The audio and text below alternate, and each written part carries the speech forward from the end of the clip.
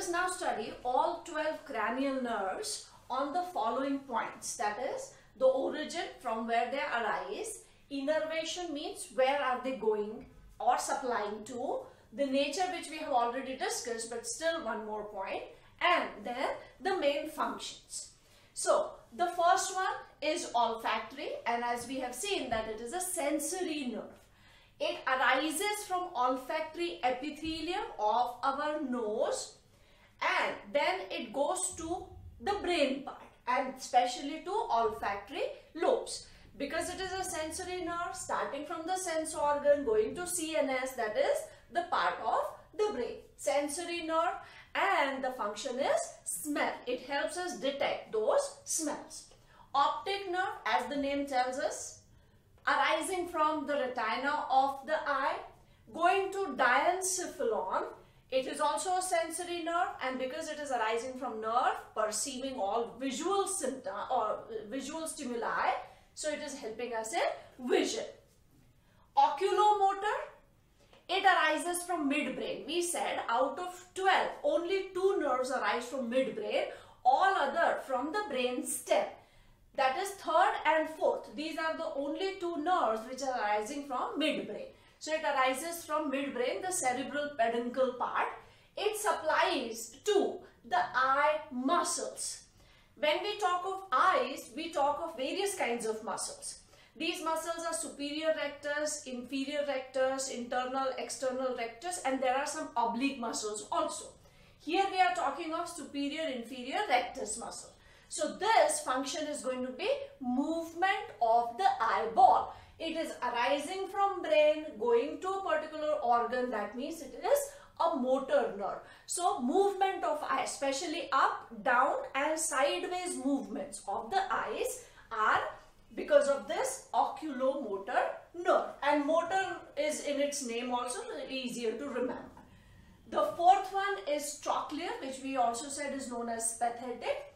This also arises from midbrain, goes to the eye muscles, and here the eye muscles are oblique eye muscles. Oblique eye muscles help in rotation of the eyeball. So this movement of eyeball was eyeball going up, down, sideways, and this is rotation. So superior, inferior, internal, external rectus muscles, they help in movement of eyeball up, down and sideways. And oblique rectus muscles, they help in rotation of the eyeball, and that is the function of trochlear.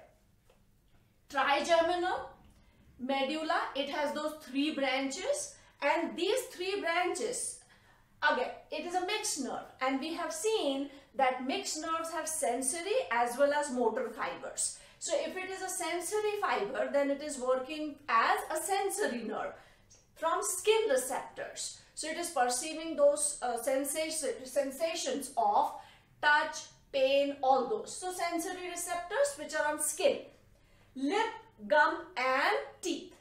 It is a mixed nerve. And tactile, that means touch and all is received by it, that is the sensory part, and the jaw movement, that is again motor part. So a mixed nerve would perform both the function. It is sensory also and motor. So trigeminal has 3 branches. We call them 5-1, 5-2 and 5-3.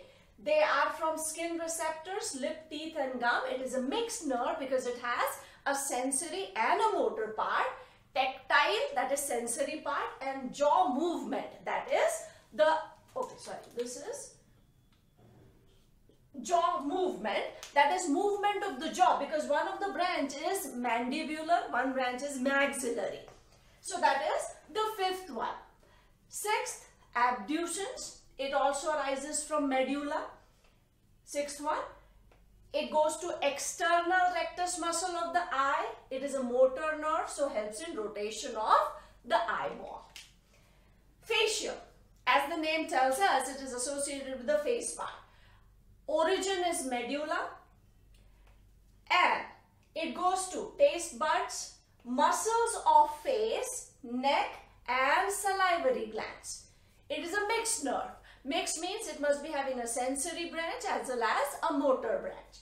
So tasting of food, this is sensation, secretion of saliva, and movement of neck and the facial expressions that we produce. That is because of these nerves. That is especially the facial one. Auditory. Again, this is the 8th one, and 1st, 2nd and 8th are sensory. So this is a sensory one. It is going to arise from the sense organ, that is internal ear. In cochlea, there is organ of corti, from where this nerve originates. It goes to medulla, that is to the CNS. It is sensory and hearing and equilibrium is the function.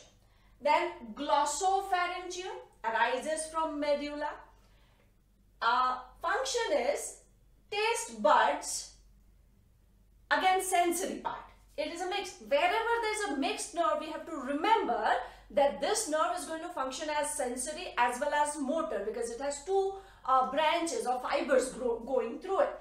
So taste buds. Now here there is a specific thing that it is only responsible for anterior 1/3, and here we have written, so this part is posterior 2/3 taste buds. So this is the posterior one and this is for the anterior one.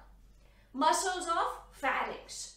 So the sensory part is taking care of the taste buds and perception of taste. The motor part is responsible for movement of the pharynx, because it is going to the pharynx. Mixed nerve. Tasting, that is sensory. And swallowing, that is the muscular control, controlled by the motor branch of it. Vagus, the only nerve which leaves the skull region and goes up to the visceral organ, that is the vagus. It arises from medulla. Now there are two parts, that is it is a mixed nerve. So sensory part is responsible for perception of senses, pain from all visceral organs. This is the sensory part we have written here. And motor part goes to the muscles of visceral organs. Visceral organs are like heart, lungs, blood vessels, kidneys, all, even external genitalia. So it is going up to all the visceral organs. This is the only nerve which leaves the skull region and goes up to the visceral part. All other nerves remain in the skull region, at the most in the neck part. Mixed, and all visceral functions are under its control. 11th, spinal accessory arising from medulla. It goes to muscles of larynx, pharynx, neck, shoulder, etc. It's a motor nerve, that means it must be coming from the CNS up to the structure. Movement of neck, larynx, pharynx and shoulders. And the last one, that is glossopharyngeal. Glossopharyngeal also arises from the medulla oblongata. It actually goes to a specific muscle. This is known as hypoglossal muscle, which is at the lower part of the tongue. It is a motor nerve, that means it must be bringing about some function or movement. So all tongue movements are controlled by hypoglossal. So this is a complete brief outline of everything. All 12 cranial nerves, their origin, their innervation, means which part are they supplying to. The nature, one more time we have written the nature here, and the functions. So when we talk of cranial nerves, not only the numbers are important, with the number their names and all other things are also important. Because many a times the questions which are asked are, pick out of all the sensory nerves, or they give multiple options and we are required to pick which ones are sensory, which ones are motor and all. So this table is going to help understand and remember all important aspects of these 12 cranial nerves.